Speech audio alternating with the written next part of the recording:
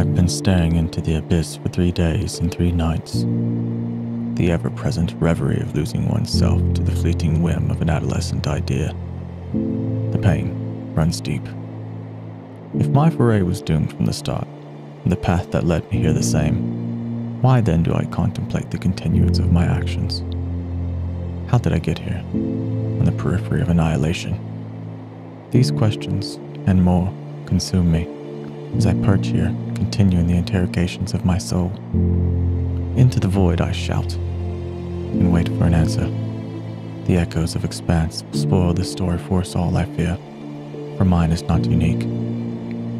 A passenger of my own will, helpless, alone, and afraid, I wait. My moment has come, the evil juncture. I will grasp it tightly, and in the end I embrace the dark.